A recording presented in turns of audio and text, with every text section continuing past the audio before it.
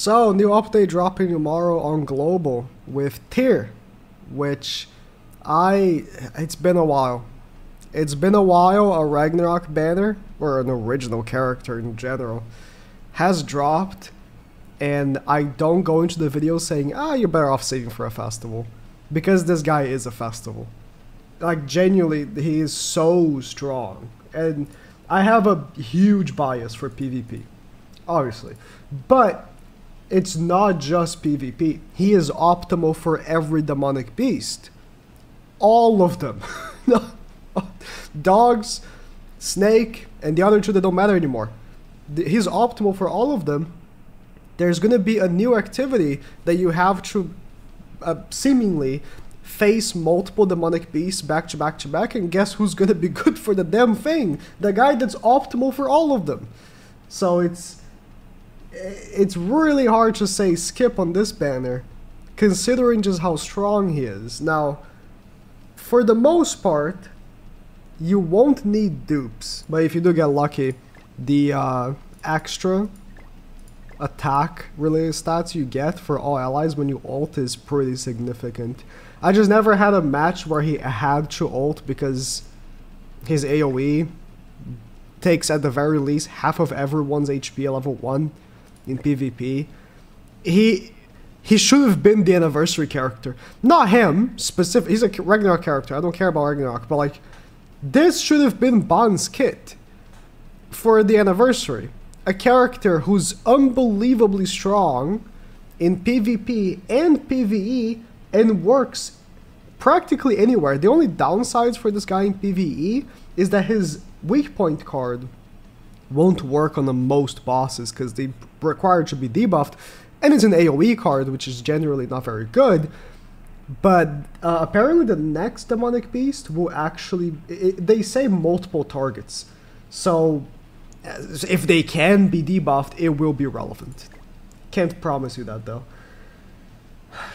I think you should summon. It's been so long. The banner is okay. I mean, Freya is in the banner. Freyr is in the banner. Tonar's in the banner. Scotty's in the banner. And if you don't have, Diane, she's really good. No Red Brynhilder, but I mentioned Red Brynhilder because there's like so many good PvP teams for this guy. Right now, if I just go here, I was about to record a video with this team, but I can't find any real players, so I just crapped it. I'm gonna record later, hopefully. Right now, in Geared, the most popular team is, for top 100 right now, is this one, because one of the most used defenses is the Bond team, and Scotty's really good against Bond because of the debuffing. And then you have Melascula, so they are forced to attack Tyr because Tyr has a taunt in the beginning of the match, and then they it's so dumb. They're forced to attack him, and the thing is, the lower his HP, the more attack he gets. So if they even kill him somehow, Melascula gets her passive to proc, gets her relic to proc. Scotty has all the debuffs on top of her because of Bond's debuffing. Tyr has maximum attack from his passive, and then he just one-shots with a level 1 card. It's insane. What card set? I don't think I have this card set. Weird, but like, if you watch most of these videos of me recommending banners, right? Generally, I recommend skipping non-festival banners. You can go back on all of them. It's very rare I recommend summoning a non-festival banner. This guy is just that. He's just that guy. He's just that guy. So, out of character for me. Hope you didn't summon for Tristan, by the way. Hope to God you didn't summon for Tristan. Other stuff coming out this week, Freyr's Relic. If you can craft the Relic, which is used with the new snake mats, it's a no-brainer. It's one of the best relics in the game. It is amazing PvP and for all demonic beasts. So again, just like Tyr, he's going to be a character that is likely to be optimal for the new game mode, and he's optimal for all demonic beasts, and likely optimal for the next season of Hero Arena, which I didn't even mention for Tyr, but I can't envision a world where Tyr is not optimal for Hero Arena. He's just built like that. Also, Liz's relic also uses the newer, I guess it's not new anymore, it's been a while, but the newer demonic beast mats. For her, if you really like Liz, but honestly, the relic doesn't make her good enough. She's definitely better. I'm talking about PvP, right? If you use her for guild boss points, which I don't even know, is she even still used for guild boss points? Every time I check guild boss, it's goddesses don't really use her. Like the only goddess team that I see people use now use Elihawk. But I don't know, maybe I'm just missing out that one time that she is.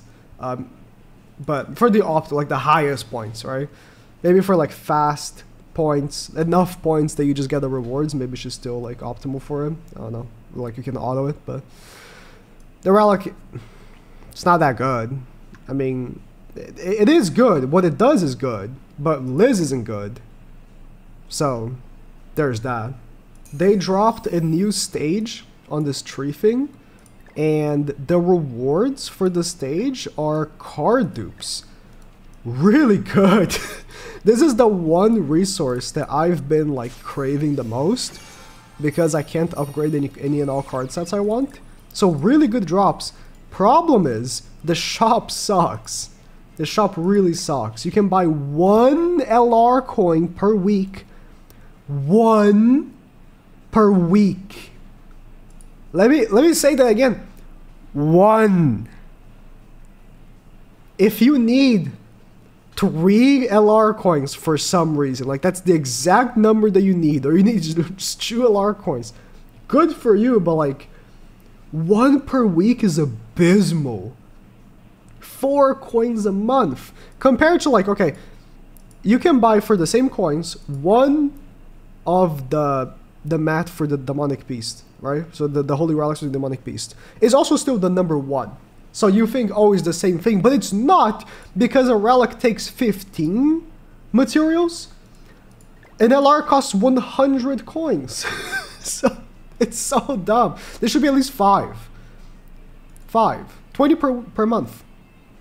20 per month is a good amount. And you'd have to, because there's a trade-off. You stop grinding for this to grind for this. It's not like you're getting an extra 20 coins. You're replacing something you were already grinding for something different. So, although the drops from the stage are good, which is why I'm actually going to only farm this stage from now on, because I don't need this anymore, I would still recommend to keep buying this from this shop instead. Unless you really, really need to upgrade cards. In which case, you can also buy card dupes right here, but what you can do is every week you get enough to buy this, and then you grind this for the card dupes. I just 1 LR coin is just so low. In this patch, the nerf for the demonic beast is in effect, by the way. In the first floor, you know how the gauge would take like forever to go down if we don't have pierce cards? That's changed. Any and every card counts as a pierce card now. Or they just made they just removed the restriction of pierce cards, and now every card just does that amount, right? And the gauge was reduced from 200 to 100. I swear it was already 100, but sure. Maybe I'm tripping. The infect from floor 2 is a red debuff now, and it's only 1 turn. Not as consequential as honestly the